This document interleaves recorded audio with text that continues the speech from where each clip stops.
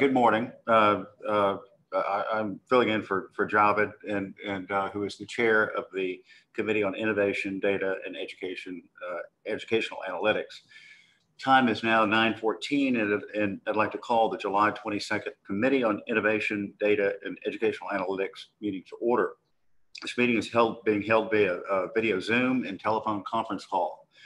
And you can see why I really wanted an in-person meeting. But anyway, that just didn't work out. So before I begin, let me take this opportunity to welcome those joining us and ask that they observe the following etiquette.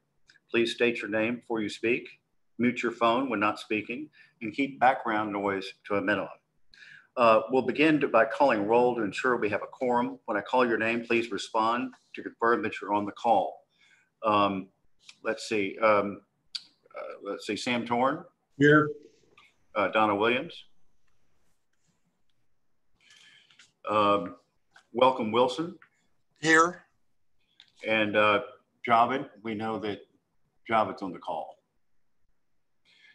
And so do we have a quorum, or do I need to become a member of the committee? Well, let me just appoint myself as a member. I'm taking my ex officio role off and now becoming a voting member of this committee.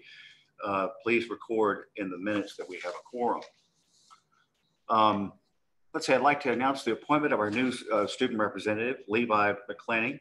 Mr. McClaney is from College Station and was appointed to the Texas Higher Education Coordinating Board by Governor Abbott in June 2020. We'll introduce him formally tomorrow. I don't believe Levi is on the call. Is that right? No, sir, he's not able to join us today, but he will be here tomorrow.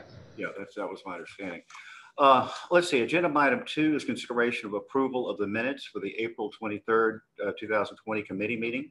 Do I have a motion for the approval of the minutes? So moved. Welcome Wilson. I have a motion by Mr. Wilson, second. So moved, Sam Torn. I have a second made by Mr. Torn. And members, when I call your name, please state whether you're for or against. Those in favor say aye, those opposed say no. Mr. Torn? Aye. Ms. Williams is not here. Mr. Wilson? Aye. Mr. Anwar? Well, and I'm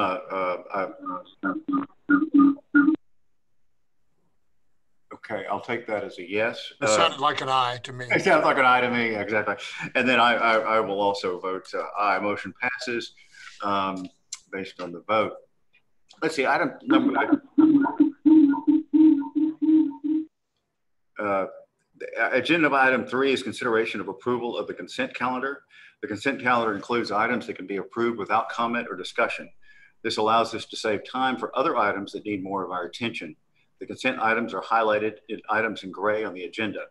Due to current circumstances, we have placed additional items on the consent calendar for the meeting. Of course, any board member can request an agenda item be removed from the consent calendar. This will give us an opportunity to discuss those items or that item more fully later in the meeting. The following items are on the consent calendar for consideration. Agenda item E, consideration of adopting the staff recommendation to the committee relating to the approval of the energy savings performance contract for Texas A&M University Corpus Christi. Agenda item F, review of facilities projects that were submitted to the coordinating board. Agenda item G, consideration of adopting the staff recommendation to the committee relating to the report on the Texas Grant Program.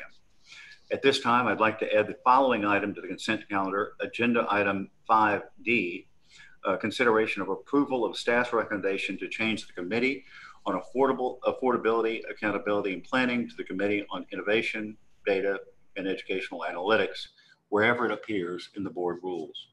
Are there any other items that anyone wants to add to the consent calendar? Hearing none, are there any items that anyone wants to remove from the consent calendar? Hearing none, do I have a motion for approval of the consent calendar as amended? So moved, Sam Torn. Motion by Mr. Torn. Do I have a second? Second, welcome Wilson. Second by Mr. Wilson. Members, when I call your name, state whether you're voting for or against. Those in favor say aye. Those opposed say no. Mr. Torn?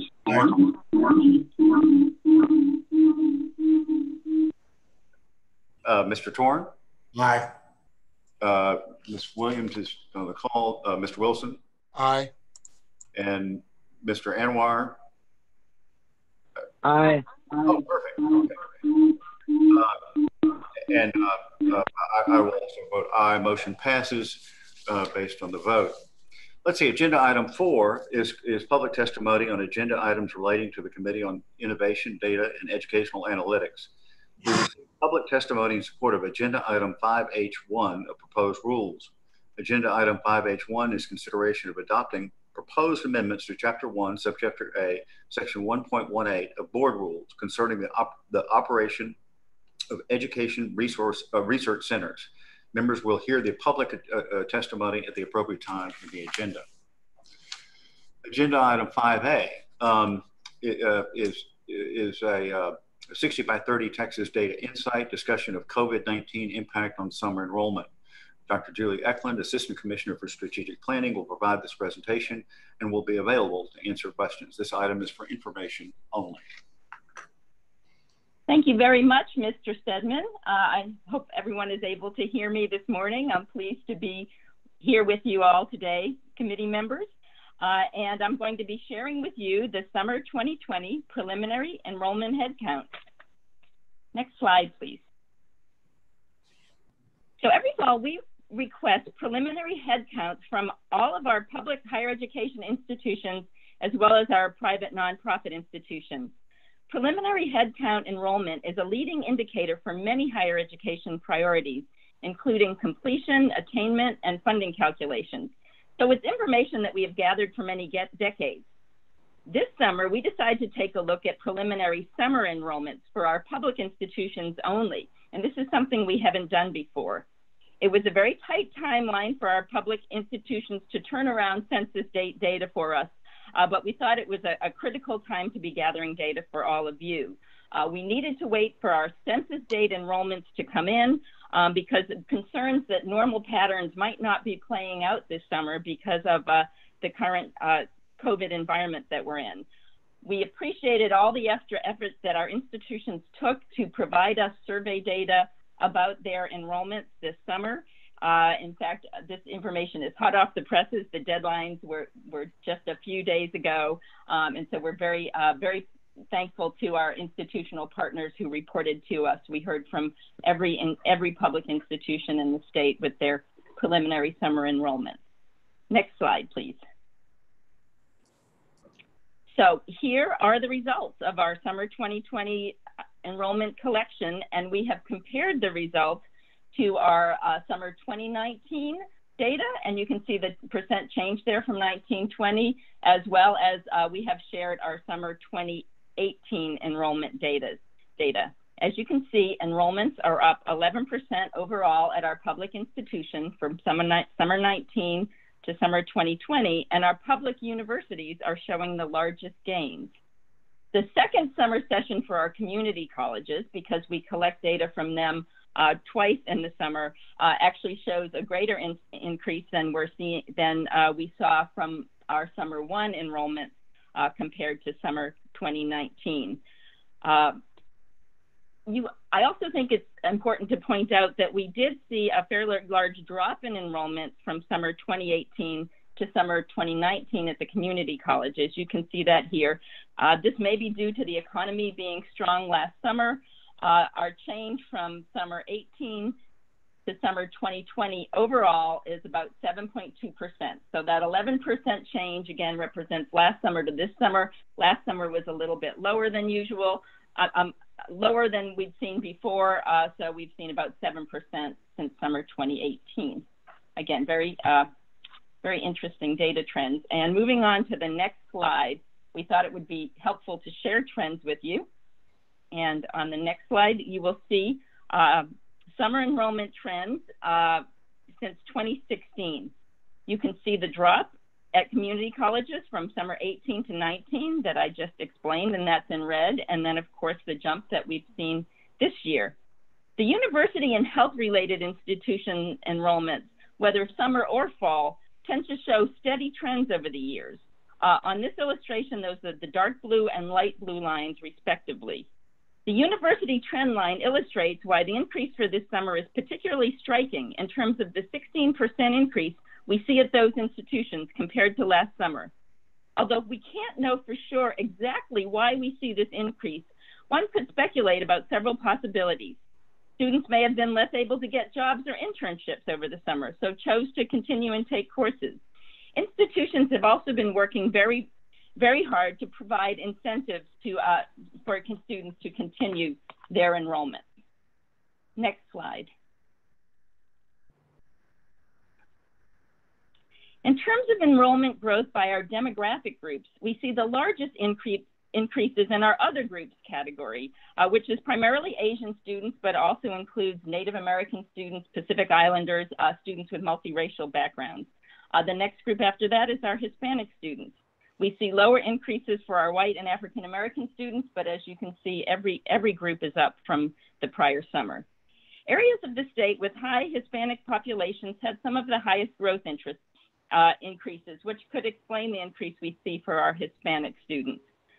When we have final certified data this fall, we can look and see if there's a difference for other groups, such as economically disadvantaged students. We'll also be able to look to see if we see some differences in our dual credit enrollments, because we've heard that dual credit increases may be partially responsible for some of the increases that we see at community colleges. For our preliminary and summer enrollment, we simply get our enrollments by gender, race, ethnicity, and of course, overall. So we're happy to have this amount of data to share with you so early in the season. Next slide, please.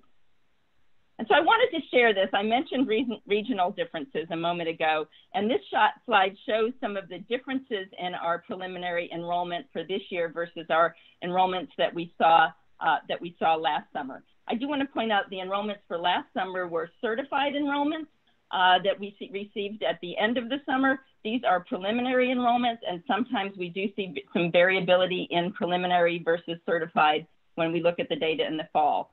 For summer, this is, of course, a new collection for us, so it'll be interesting to see if we see some differences from our preliminary to our certified. But I did want to show you some of the differences we saw from last year's summer data, certified summer data, to this year's preliminary by region. And you can see South Texas and Upper Rio Grande are some of our biggest areas of growth, which could account for some of our larger increases for our Hispanic student populations. But you can also see very high growth in the Southeast region. The Lamar two-year colleges and Lamar University had large growth. You can also see Central Texas has grown a lot, and that's an area where we have some of our research institutions, such as UT Austin and Texas A&M, as well as Texas State, an emerging research institution. Their enrollments were also up. You can also see here that West Texas has an increase in the double digits, and we thought that was interesting. It could be that some of these increases are tied to the economy. If students aren't able to find jobs, they are enrolling in summer courses. West Texas is an area where we see connections between enrollment and what's happening in the oil industry. Thank you. Next slide. So this slide shows gender differences in our headcount enrollment from this summer compared to last summer. So in summer 2018, our enrollments were 40% male, and summer 19, that they were 39% male. And this summer, our enrollments from our preliminary enrollments are 37% male. So we're seeing some shifts there. And many of you have probably seen some of the federal data showing that females have lost jobs at higher rates than males during the COVID-19 period. This might explain some of that enrollment shift if women in Texas were more likely to lose jobs and need retraining. So again, there could be some connection there. And as I mentioned on the slide when we were looking at regions, that job availability may have something to do with what we're seeing in terms of these enrollments. Next slide, please. So there's really a lot of food for thought in these preliminary summer data enrollments. As you can see here, most of our public universities had higher enrollments than usual, but we did have a few universities, smaller universities that showed some drops, and one as low as a 30% decrease. So some real variation. For community colleges, we also saw variation. Much of when you see the high levels of variation here, from decreases almost 90%, increases of over 100%. A lot of that variation was seen at our smaller community colleges where they tend to have fairly low summer enrollments already. At our larger colleges, we didn't see quite such large differences, but overall, 2/3 of our community colleges showed increased enrollments compared to last summer, and about 1/3 show a decrease. The Texas State Technical Colleges enrollments were down considerably from last summer, but I actually was in contact with their chancellor yesterday, who informed me that their spring semester started late, and then they had a rolling start to summer, of course, because of some of the situation with the pandemic. So although we showed their enrollments to be down quite a bit, they believe they'll be down just about 10%, and we'll see a lot of the later enrollments that are happening now at that institution reported to us as flex enrollments, which are enrollments that come in after the census date. It is interesting that their enrollments are still going to be down. I also talked or had contact with folks at San Jacinto College, where they do a lot of career and technical education, and they were down about 21% in their career and technical education area, although they were up 7% for their overall enrollment. So some of these programs that have hands-on classes may have been negatively impacted. Tied into that, we also saw a drop of about 17% in some of our physical therapy programs at our health-related institutions. So again, we're really seeing some differences out there because of the current situation. I do think it's important for me to reiterate that institutions have really had to be innovative this summer to respond to the challenges of the COVID-19 epidemic. You know, some of the changes I just mentioned that they were making at the TSTC institutions, some of what we've heard from other institutions. So I think it's important that we take these data with a grain of salt. We understand that it might be helpful to reach out to institutions if there are questions about some of the differences, because again, we're in a very different environment now. So I did want to make sure to add that caveat to this presentation. We haven't had the opportunity to have personal connection with every institution, but there are a lot of things happening, a lot of changes happening at institutions to try to adjust. Last slide. So we're going to have more information once the full summer data sets are certified. That'll be sometime this fall, and I'll be sharing preliminary headcount enrollments for you this fall at the October board meeting, as I always do. Again, I want to thank the institutions for getting this data to us so quickly. I think it's been really valuable data, and I also want to thank my staff who went above and beyond to turn around this information quickly for you so that we could share it with you today. And I'm happy to answer any questions. Dr. Eklund, this is Welcome Wilson. Great report, by the way. It's very interesting, these dynamics, which are in uncertain times. So there's no way to guess on or predict how these things turn out. Were most of the institutions online this summer only, or do we know?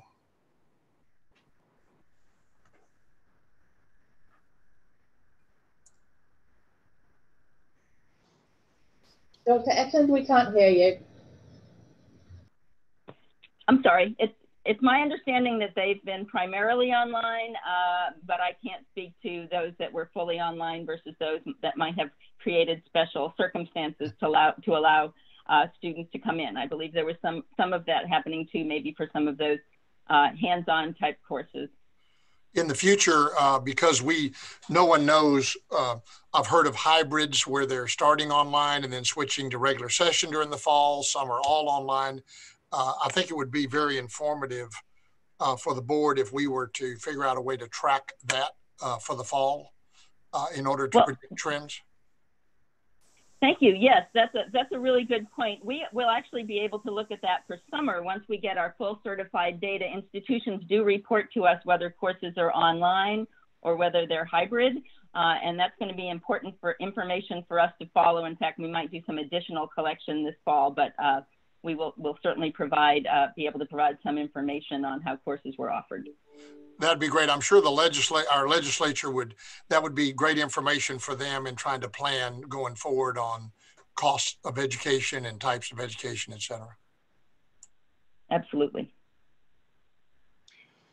Okay, well, thank you, Dr. Eklund. Well, one thing, the data really surprises me. I read, I skim the bulletins from the Chronicle of Higher Education, and almost every week they talk about the impact of declining enrollment on university finance. So is that just fake news?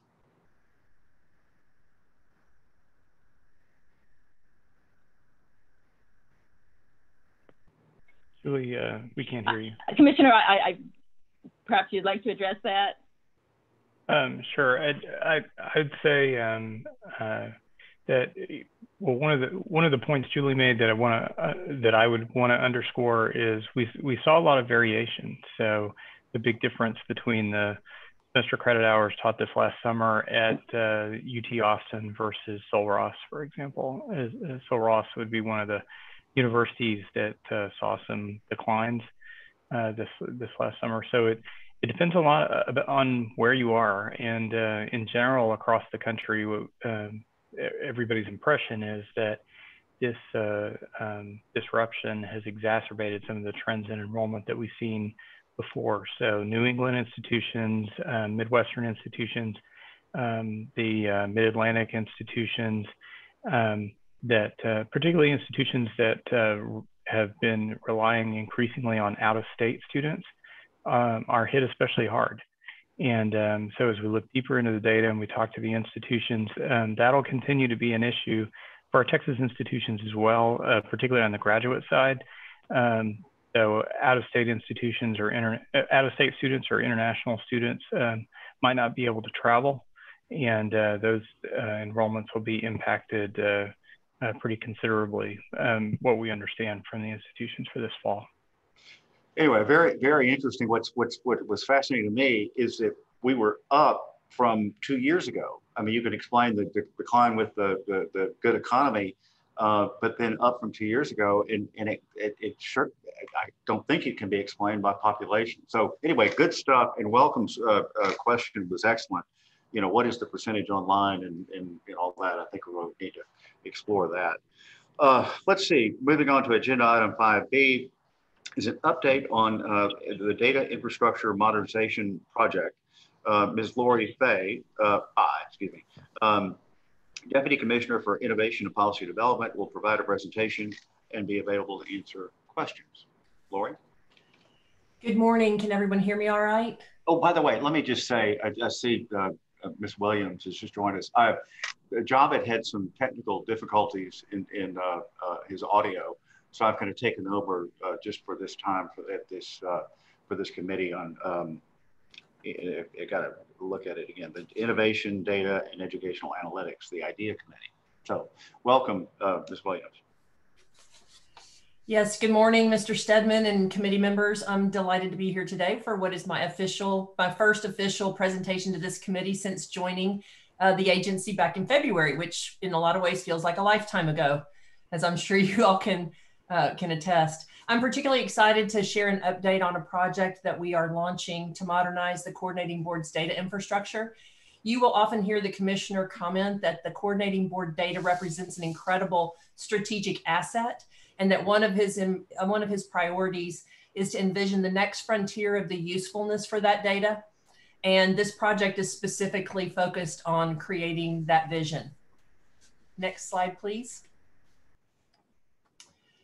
As you know, Texas is regularly recognized as a leader in longitudinal education data collection and use, and we are the envy of many states because of this rich history. As an example, we collect course, credit, and grade information for every student in our public colleges and universities every semester. The coordinating board also serves as the hub for the combined data from Texas Education Agency and Texas Workforce Commission, which along with our higher education data populates important services such as the Education Research Centers and the state's P20 longitudinal data repository, the Texas Public Education Information Repository, which is a mouthful, resource, sorry. We also provide more than 300 pages of data on our agency website, txhighereddata.org. So we are clearly data rich. However, while that wealth of data is very valuable, it's not currently easy to use or access. You can imagine with that number of pages of data, you really have to know what you're looking for in order to find it.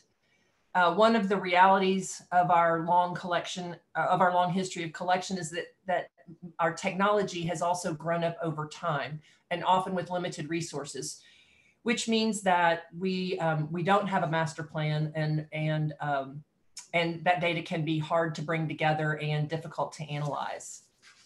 The depth and breadth of that data presents something of a challenge actually in providing it to stakeholders in ways that are easy to access, understand, and use to identify trends or improvement opportunities. And this presents a particular challenge for our smaller institutions where research capacity is limited, and for our stakeholders who are looking for straightforward answers to their questions. Next slide, please.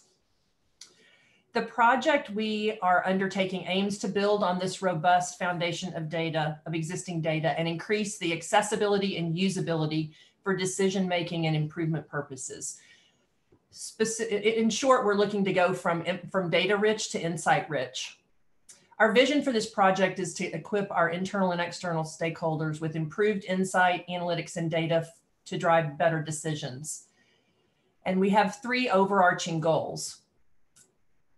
First, to design and begin implementation of a modern and flexible data architecture that is focused on user-centered value and allows for dynamic access with the appropriate governance and privacy, security, and confidentiality controls.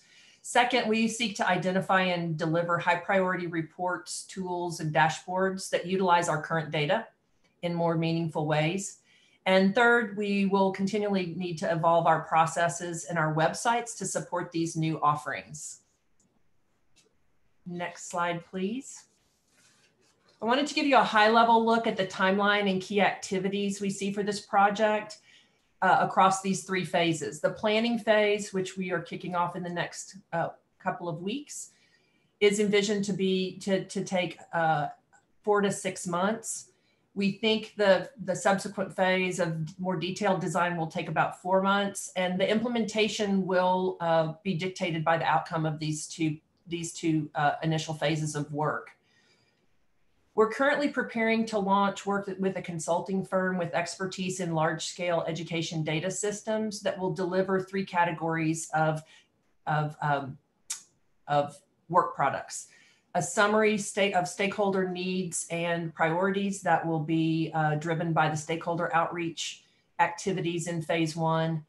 Second, documentation and assessment of our current state, so we know our starting place. And then third, the conceptual data architecture design.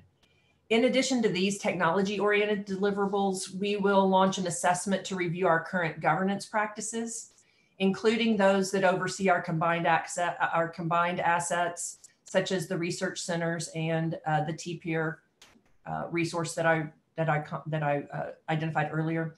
We'll be working to identify areas for improvement and set the stage for enhancing those practices as our new capabilities come online. The budget for phase 1 is just over $1.25 million and is being funded by a grant to the Texas Higher Education Foundation. And I would say that we have 4 very specific goals for this first phase. 1, we do seek to identify and deliver near-term improvements in data presentation and sharing that's responsive to stakeholder needs. That's a really important priority, we believe, because of that treasure trove of data that we have existing today. We have the ability to actually turn that around to in particular, our institution stakeholders in new and very meaningful ways. Second, to select an appropriate data and technology conceptual design and develop plans for implementation. Third, as I mentioned, we will be strengthening our existing data governance processes to support both current and future needs. And fourth, we will be working to simplify and upgrade both the usefulness and the user experience of our existing agency websites. We look forward to bringing an update on the progress of this effort to you at the October meeting, and I'm happy to answer any questions.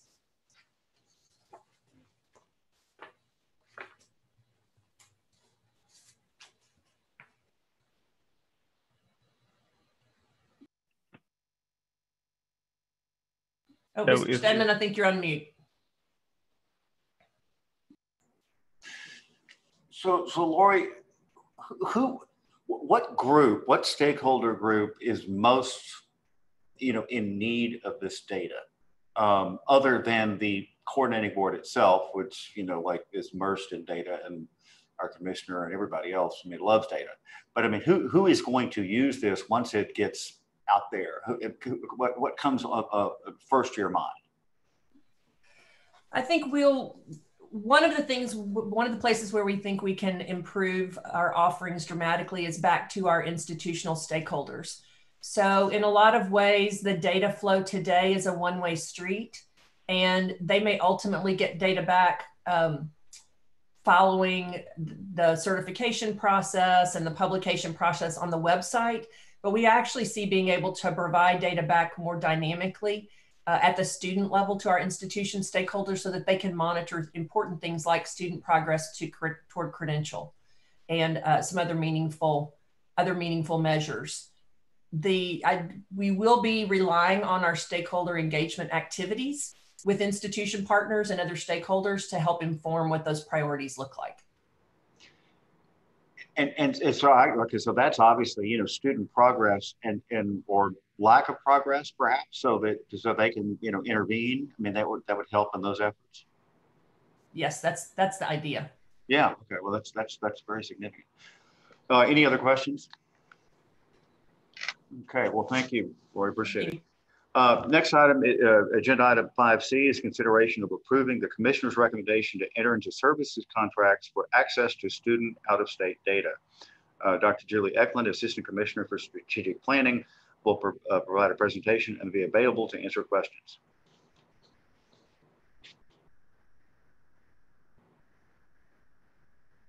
Dr. Eklund. Is everyone able to hear me?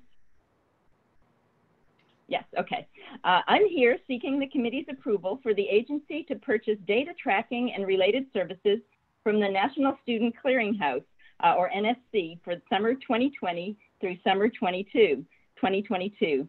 If approved, these data provided under NSC Student Tracker Premium Services will be used to track the educational progress of Texas students who enroll in higher education in other states, including tracking outcomes such as persistence and completion. And this is something the commissioner just mentioned. It's important for us to understand what's happening with our students from who leave the state, as well as the students who come in from other states. The National Student Clearinghouse provides a nationwide central data cooperative for education records from participating post-secondary institutions. They also provide a number of data management services for institutions and for states. The way the clearinghouse works is that higher education institutions engage the clearinghouse to process and disclose education records on their behalf. As a result of an over 98% participation rate nationally, the clearinghouse is able to provide information for the vast majority of students in the country. They are the only organization providing this type and level of service. And of course, our particular interest is in learning about the students who leave Texas and adding student-level out-of-state data to the agency's data resources. It will enhance the coordinating board's ability to analyze and therefore better understand the student educational pipeline, and will also help inform the 60x30 Tex higher education plan progress metrics. For those of you who have been on the board for a while, it's been since 2016 that we've had some of this detailed level data. So some additional benefits will result from this contract. The services will provide access, the premium services will provide access to custom reports and visualizations of data, and more timely updates to both in and out of state enrollment and completion data. So we'll be able to get things more quickly. The contract will allow for providing de-identified data to the state's 3 education research centers, and you'll be hearing a little bit more about them later under our contract with those entities. And in year 2 of the contract, when NSC data on public high school graduates will be available to assist the Texas Education Agency in tracking high school graduates who leave the state to pursue higher education. Finally, something that I think will be of real interest to Texas institutions. The public universities, health-related institutions, and 2-year colleges in Texas that currently purchase Student Tracker standard package services from the clearinghouse, which is just about all of them, but those that don't already have premium services will have the ability to upgrade from those standard services to premium services at no charge for the full 2-year period of the contract. Those whose Student Tracker premium services will expire during this 2-year period may also upgrade for the end of the contract period at no charge, no additional charge. And the institutions will be able to work directly with the clearinghouse to get access to these upgraded services. So we won't need to be the middleman, but they will get these additional services through because of our contract. So in terms of the cost of the contract, the 86th Texas Legislature included funds for access to out-of-state student data in the 2019 budget, moving, of course, into 20 and 21 under the agency's administrative funds. The appropriation covers both years of the biennium, and the contract will total approximately $240,000. We are in the final stages of negotiating the contract, and we are seeking your approval. I'm happy to answer any questions. To what do you attribute the 98% participation rate? That's impressive. And what's the incentive to get them to participate? I'm curious as to their secret as to how they did that. That's a good question. And in a little more detail, they're over 98% for those Title IV institutions. So it's, you know, your traditional higher education institutions, public and private, they're at 98. I think they're at 93%, even if we include career schools and some of our non-traditional institutions. So they have a lot of data. I believe that institutions are very interested in gathering data about students who leave their institutions. And so if you do have students who transfer out, it's a way to see if that student did not complete, or in fact, if that student can be found in another state, or even at another institution within the state. So it's valuable information for the institutions. They're also able to see what happens to applicants, because it's not just enrollment data, it's applicant data. So if someone applies to a public university, for example, but doesn't enroll, that institution is allowed to track applicant data through contracts if the students have allowed for disclosure, and see what happened to that student. Did they enroll somewhere else? And now we'll, of course, be able to see that type of information as well. So I think it can be very useful in understanding student pipeline, student movement. You've probably heard the term swirling, where students attend different institutions at different times. I think it'll be valuable to us in the same way it has been to the institutions. And these upgraded services will allow for more frequent requests, as well as better analytics, visualizations, those types of things. So again, it's I think a priority for all of us to be able to use this the data that we have and integrate it with other data sources that are there. Well, yeah, I think maybe I think Mr. Wilson, the businessman as he is, was intrigued by the monopolistic position of this particular company. But anyway, it's very, very. It sounds like something that we need to do. Glad the legislature had supported us. Let's see. Do I have a motion for the approval of the recommendation to enter into a services contract for access to student out-of-state data? I have a question. Oh yes, please. Yeah, so the money was appropriated by the legislature and it's in our budget, right? Yes. Yes. How much? Overall, I believe it was $230,000 for the biennium, $115 per year. But we also in the past have ordered the basic services, so we had a little additional money in our budget that will get us to the $240,000. So we're pretty much covered from this appropriation, which was for this purpose, to track students who are going out of state. Thank you. I move for adoption. A motion by Mr. Torn. Do I have a second?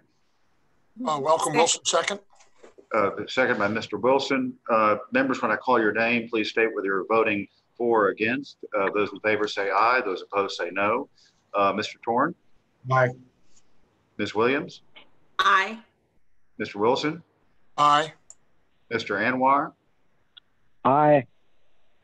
And since I've now appointed myself on the committee, I vote aye too. Motion passes. Let's see. Items. Before we move on, could I just chime in and say thank you to the board and just underscore why this is so important, this vote that you just took. So now what this is going to mean is every college and university in the state is going to have access to these automated reports about what's happening with students. So students drop out or stop out, they'll be able to see if they re-enroll. They can automate reports on the students that don't matriculate with them, where else across the United States they go. And these are updated monthly. So we're going to have much closer real-time data about what's happening with students as they come into and out of institutions, as they transfer among institutions, even when they transfer out of state. So that's an important sort of first step in this direction that Lori was talking about earlier, where we can be a resource to the institutions, provide them with better, more actionable tools, from our smallest community colleges to our biggest research universities. When does this take effect? So as soon as we sign the contract, then essentially the clearinghouse will turn on the service for the colleges. So as soon as the contract is done, they can have access to those services right away. And one of the things I love about the kind of resource they provide is the institutions also have the option of being able to append their own data and run their own queries. So they can turn the data on and go ahead and start running these reports, and even look at, like, well, students who participated in this success program, did we see better persistence and matriculation rates, or what happened to students who dropped out and stopped out? But they could do that kind of thing right away. So in that regard, and going back to Mr. Wilson's question on the previous item, are we anticipating, because of the circumstances at universities and both the health circumstances and the fact that so many classes are going to be online, that there might be a number of in-state students who do not re-enroll, and therefore this, I know this is for out-of-state, but our in-state would even be more important? So they'll be able to see all the students, and it's particularly important as students go in and out of state, where we wouldn't have a window on those enrollments, but they'll be able to see what's happening with all the students. And Mr. Torn, I think you're exactly right that we need to keep a close eye on this, particularly for low-income students, particularly for students of color who haven't matriculated at the same kind of rates or persisted at the same kind of rates, because we'll need to watch that even when some institutions' enrollments may look fairly static, the mix of the students who are participating could be different. So this is something that we're going to need to watch closely to see what happens, especially as families are experiencing all kinds of disruption because of the public health crisis. Thank you. I have a question. How are we communicating to the institutions that this information is going to be available, that they can access it? Commissioner, would you like me to answer that? So this is going to be the first that institutions have heard today at this board meeting, and I know there are many that will be pleased to know that this service will be available, and will be, once the contract has been signed and finalized, we'll be sending information out to institutions regarding the details about how they'll access the services and how all of this will work. So we anticipate that very soon we'll be getting notification out to all of our participating institutions. At this point, it's just our public institutions, but there are also maybe opportunities for our private institutions. So we will get that word out there. All right. Thank you. Good question. Okay, let's see. Next item, agenda items 5D through 5G were approved on the consent calendar. Agenda item 5H1 is consideration of adopting the proposed amendments to Chapter 1, Subchapter A, Section 1.18 of Board Rules concerning the operation of education research centers. Dr. Julie Eklund, Assistant Commissioner for Strategic Planning, will present this item and be available to answer questions. Dr. Eklund's presentation will include a summary of the written public testimony. Dr. Eklund? Thank you very much, Mr. Stedman. The Coordinating Board proposes amendments to Title 19, Part 1, Chapter 1, Subchapter A, Section 1.118, having to do with the operation of education research centers, or ERCs. This rule amendment will allow for improved access to data for education researchers while maintaining controls for data security. First, a little background on ERCs.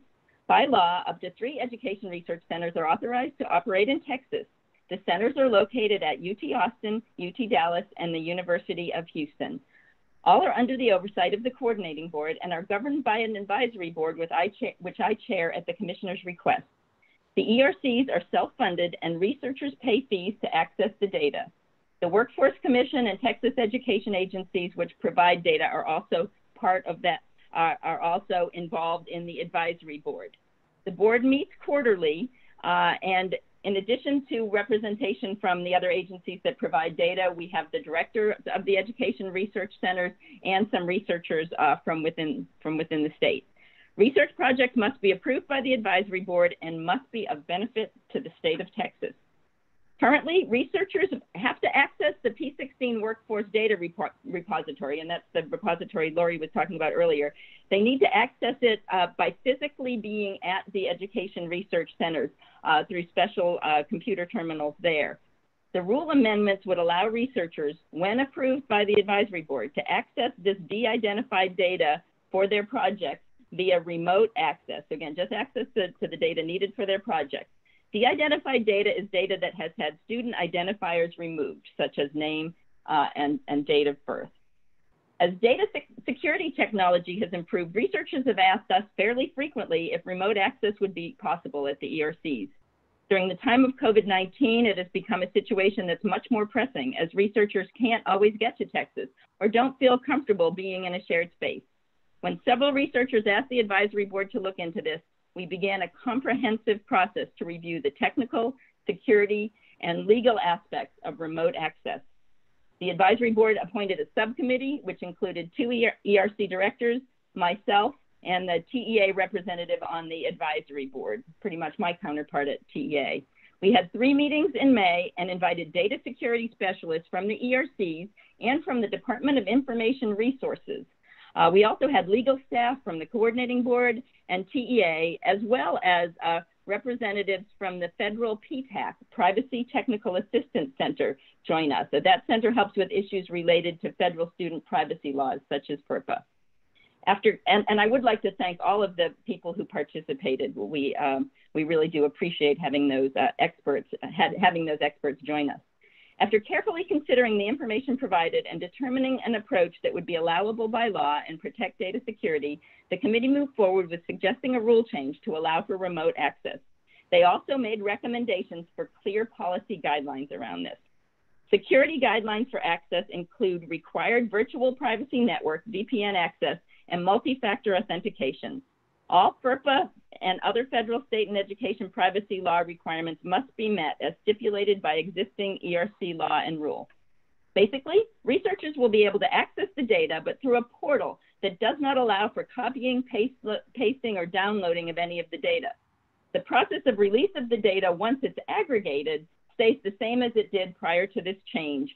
Only aggregated data is released to researchers to share, and the ERCs have approval process for that and always have.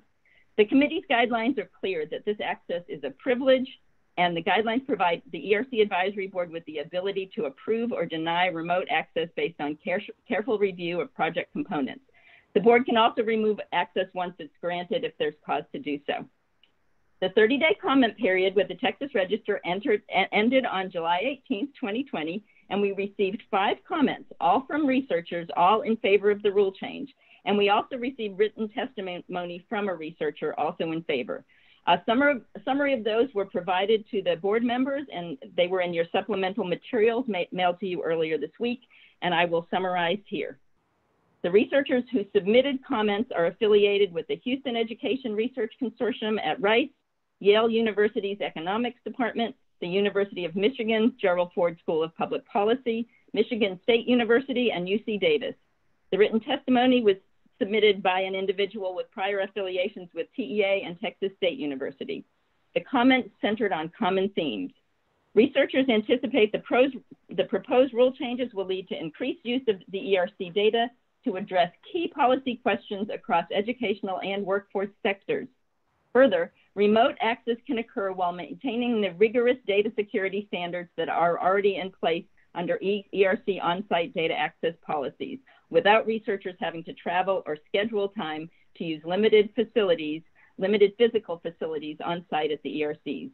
In addition, risks and challenges due to the potential spread of COVID-19, while not expected to be long-term, can be mitigated for both researchers and ERC staff under approved remote access policies. So those are the comments. In the written testimony that was submitted, it was noted that when the ERCs were created 13 years ago, VPN technology did not meet the current standards for functionality and security, and that was deemed necessary, but that current VPN technology functionality and security features are vastly improved, and the rule changes continue to reinforce the necessity for ERCs to train researchers on policies and procedures for ensuring data security. While the approved researchers will still pay fees to access the data, they will no longer need to incur additional costs due to travel and time away from their institutions. And this was echoed with some of the other comments that reducing those travel costs would be helpful.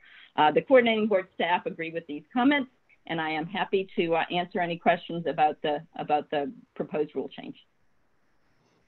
Any questions? This is Donna. I'm curious, when they meet in person, can they copy the information when they're actually on site? So it's the same as remotely. You still can't download. That's exactly right. Yeah. Okay. That's exactly right. Yes. Well, that's kind of was my question too. I mean, so you have all this data, right, of all these students and stuff, and you can't download it. What do you do? Like take a bunch of legal pads and write like line by line? No, actually, the way this works is that the researchers are allowed into the portal, into the data that they've requested. They're able to do their analyses, and then they submit a file with their aggregated results, whether it's aggregated descriptive data, or they run a lot of various statistical analyses where they get the results where you can't determine information, student level information from that. They submit those results to the ERC director and staff who review them, and they submit them right through that secure portal where they get into the data. They submit them, they're reviewed, and then they are released via email to the researchers saying, hey, this data is good to go. You can publish your studies. You can reveal this information because it meets FERPA and other data security requirements. So that process that I mentioned earlier has always been in place, and it will continue to be in place with the remote access, where the researchers can get in remotely. They can't pull anything out, but they have a place where they can say, this is what I'd like to have released. It gets carefully reviewed. Once it's released to them, they're able to use that in their publications and other work. Okay, I just remember my senior thesis. I went through all these New York Times articles, like on microfiche. And I had these note cards, and I just write all this stuff down. So that's what I was imagining, these people just writing all this data. But anyway, any other questions? Hearing none, do I have a motion to recommend to the full board adoption of the proposed amendments to Rule 1.18? So moved. This is Donna Williams. Motion by Ms. Williams. Do I have a second? Second, Sam Torrance. Second by Mr. Torrance. Members, when I call your name, please state whether you're voting for or against. Those in favor say aye. Those opposed say no. Mr. Torn? Aye. Ms. Williams? Aye. Mr. Wilson? Aye. Mr. Anwar?